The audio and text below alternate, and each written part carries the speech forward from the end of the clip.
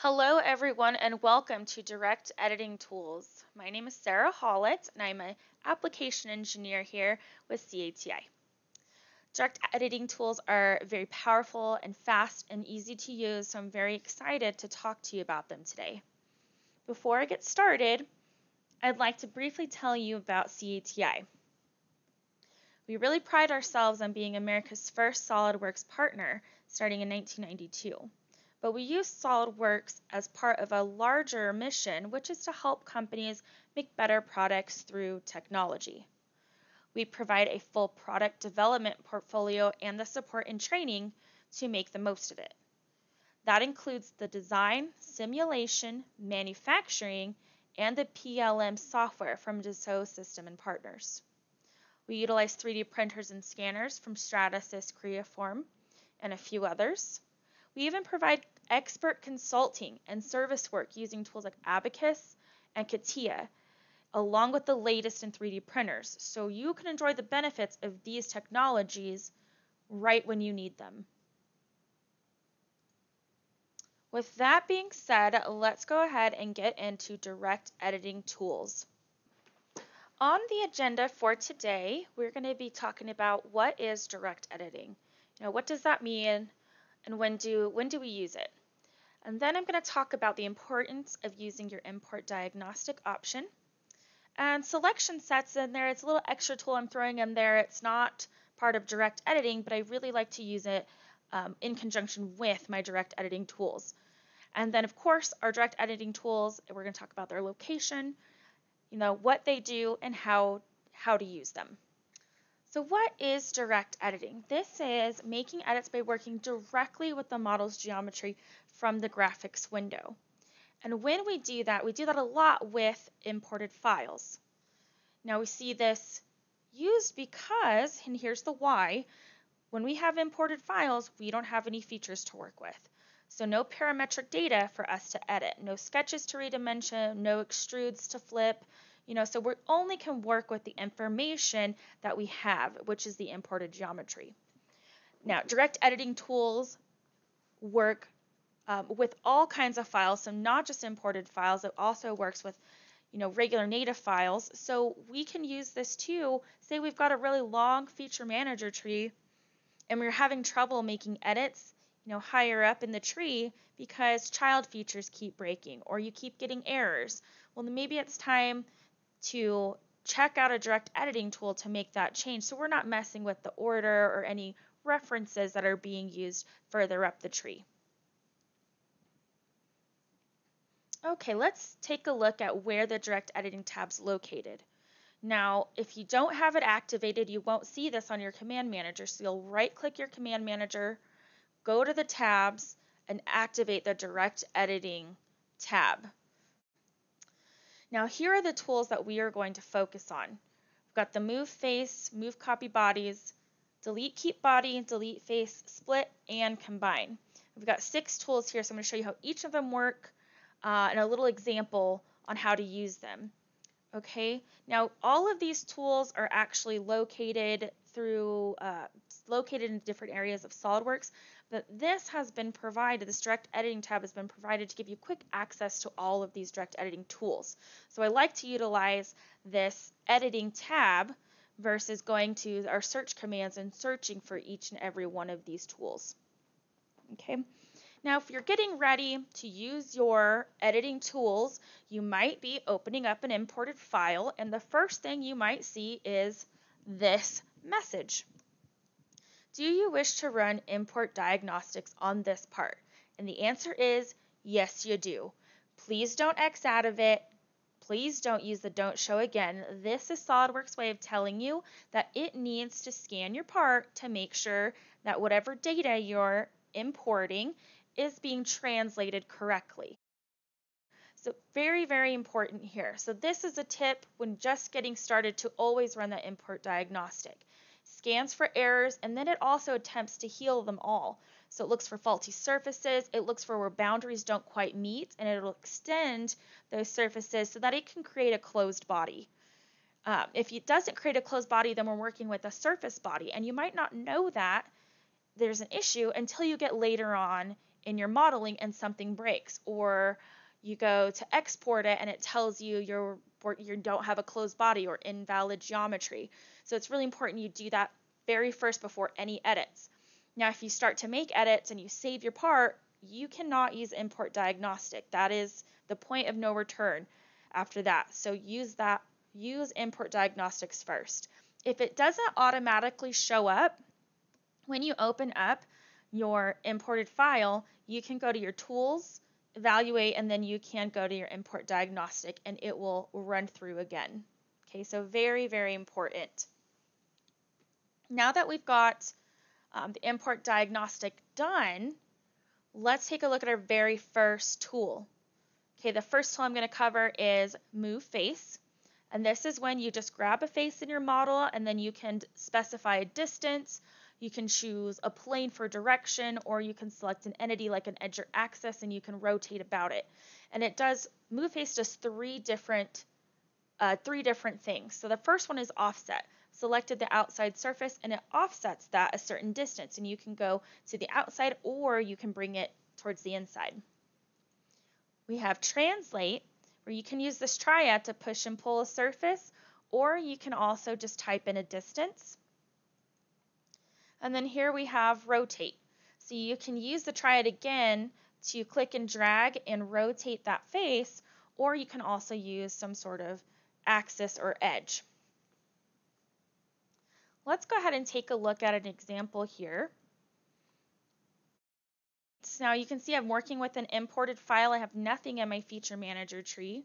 But the first thing I want to point out is my selection sets.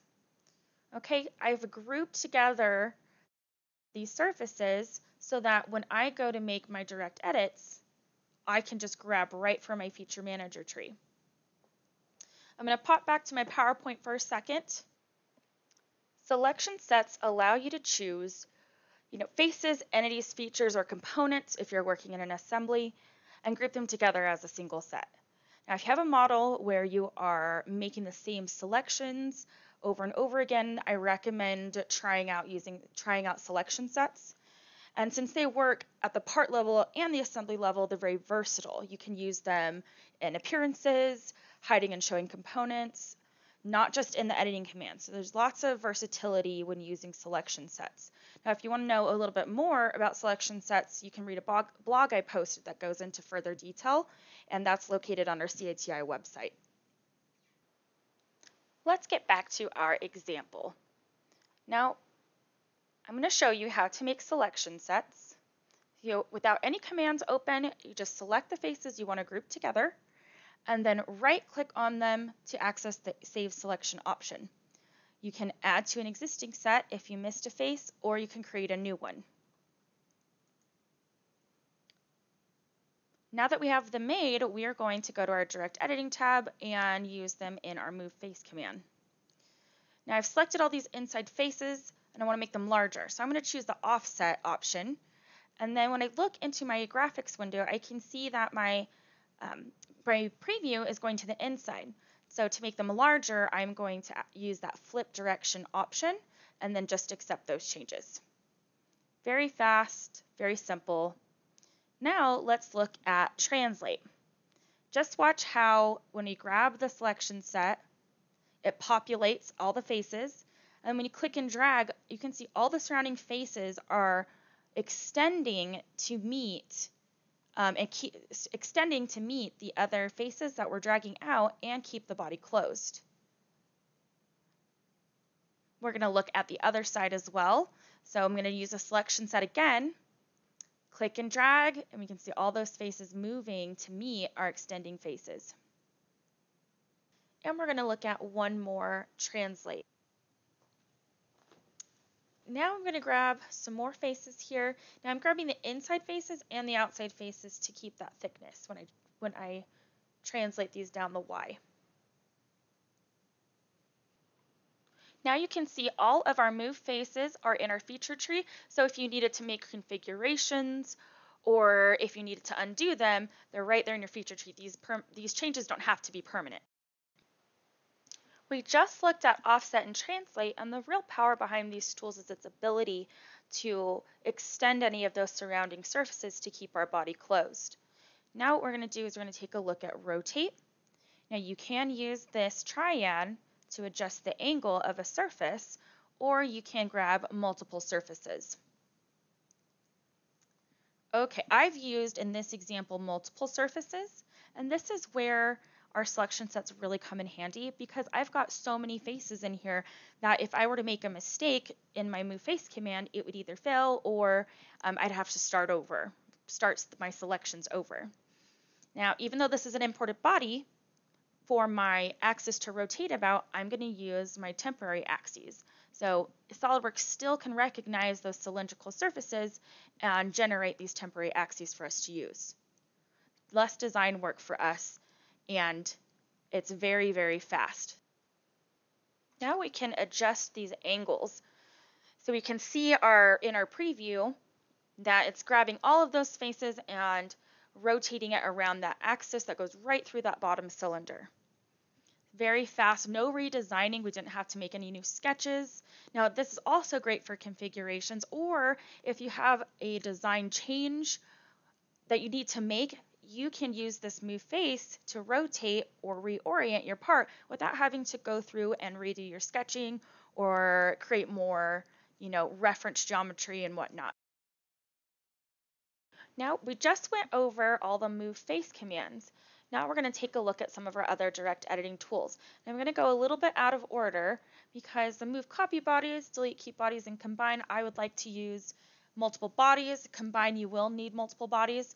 So I'd like to start by using the split command so we know how to take one model and break it down into multiple parts before we move on to the other direct editing commands.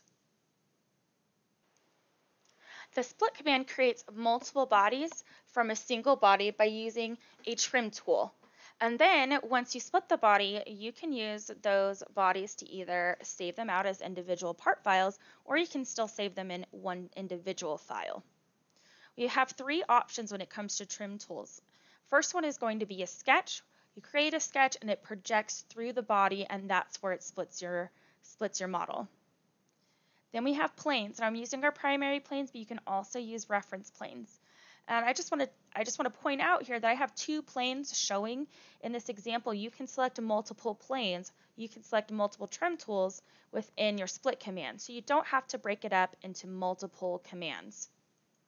And then we've got surfaces. So you can use a planar or a curved surface to split your command or to split your part. Here I have just a sketch on the bottom of this model, and I'm going to use it to split these lug mounts off this body. So I'm going to take that sketch, and you can see they're in different areas, but I can still use them as one trim tool. And now we can just use that to split the lug mounts off.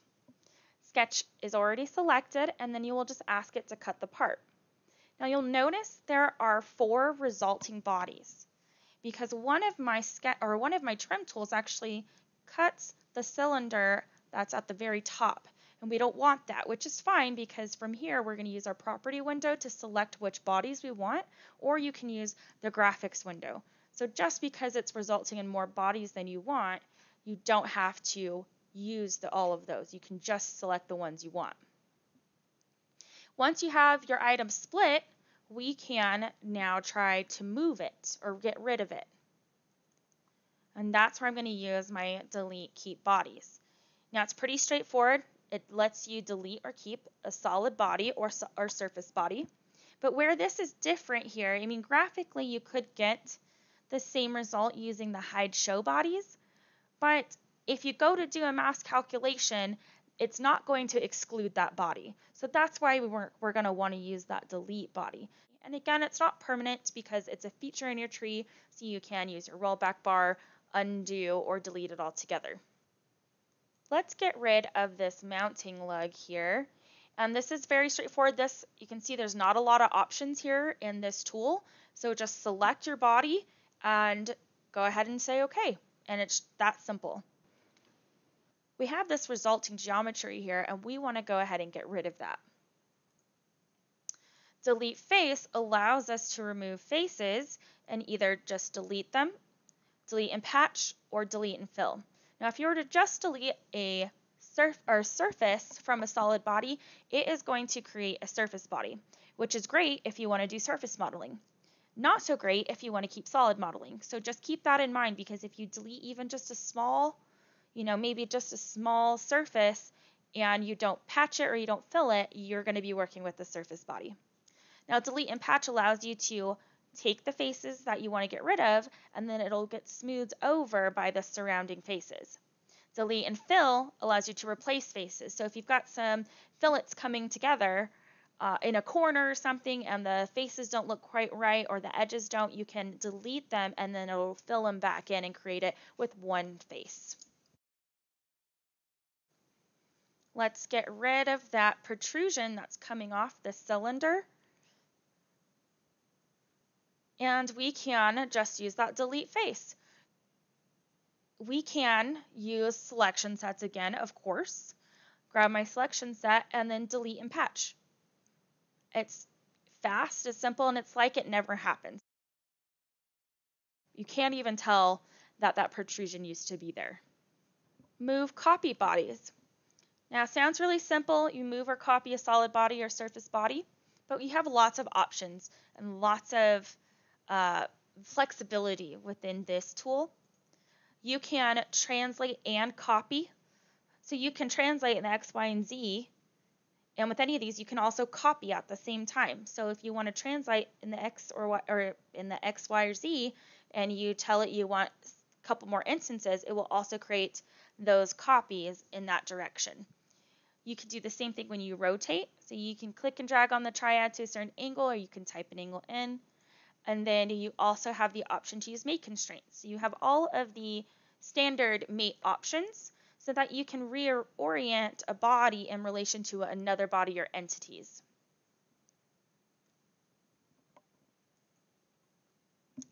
Looking at a new model here, we are going to take this area that I've cut off. So I've used a splitting plane and the split tool to cut this end off of the bracket, and I've got two solid bodies. So now I can use our move copy bodies command. I want to reorient this so it's facing upwards. So there's lots of options down towards the bottom, and this is how you toggle between translate, rotate, and constraints. Choose the body that you want to copy, and once I activate the rotate, you can choose an edge, a point, a vertice to rotate around. I'm going to use this inside edge to rotate it about, and then to get it to flip, in order to get it to flip to the top, we're going to do 180 degrees, and our preview looks good, so we're going to say OK. Now we can use the constraints to move this and get this end of the bracket lined up. Choose the same body and use your right-click efficiencies to get down to your mate settings. And then once I select these two faces, it automatically will take me into the tangent option there. And then you can click Add and add multiple mates using one command. So you don't have to open the command again. Now that I've got it lined up, I can go ahead and exit out of my tool. The combine command allows us to take two or more bodies and create a single body or just another solid body part. Here I've got an example of two separate bodies, the gray and the brown parts, and using the combine command, we can either add them together to create one solid body and all of the geometry is intact. We can subtract one body from the other. And we can also find common. Now this is the volume that they share, where they intersect. And this allows you to create some very unique looking pieces and get some unique geometry without having to do a lot of advanced modeling. We have that bracket that we split in two, and now we want to create it so that we've got one solid part. So if you're manufacturing or you're going to use a simulation, you're going to have to put your bodies back together to use it as one body. So now I'm just going to combine it, and using the add option, you can just select the bodies you'd like to add and then take a look at the preview. It'll show you, one smooth, continuous body, and then when you say OK, you get your final result. And this is the last tool we're going over today. So let's do a quick review. We're going to go over all the tools we covered. So the very first one was the move face, pushing and pulling of faces. It extends the surrounding faces. So it makes making some of these like extending, lengthening items or tilting a surface really fast and easy. Selection sets, this is a great trick to use when you have a lot of faces, entities that you're selecting over and over again. So just try to utilize that and you can cut some time off of your design work because you're not making so many selections each and every time you go to do, an edit. Then we have the split. Another cool tip or trick about this split tool is that the individual bodies, once you cut them, you have the ability to save them out as individual part files right from that tool. And then you can use multiple trim tools to create multiple solid bodies at one time. Delete, keep bodies, pretty simple. You can delete or keep a body, but just remember, instead of hiding a body, if you delete the body, you're able to do a calculation without having the hidden body change your results. Okay, so deleting the body will make sure that that body is no longer going to be incorporated into any of those calculations. But because it's still a feature, you can go back and get that body if you need to, or you can use it for configurations. Delete face, you can delete and patch, delete and fill. Delete and patch, delete and fill are really powerful tools because it allows you to recreate, a surface without really having to do any modeling work. You're just selecting faces. And then if you delete a face from a solid body, you get yourself a surface body, and now you can go right into surface modeling. And then we have the combine. You can create one single part. Say you've cut your part all up. Now you can bring it together and create one part. You can also get common, which is a really neat part of the combine tool because it just allows you to get the area where these two parts overlap. And it gives you some really unique shapes without having to do any complicated design modeling. And this is all I have for today. So hopefully you found something useful or something new that you didn't know about in the information today. And these are commands that you might not use every single day or in every single model, but there are going to be times where you're really happy that these are available and that you remembered them. Thank you everyone for your attention today, and have a great rest of your day.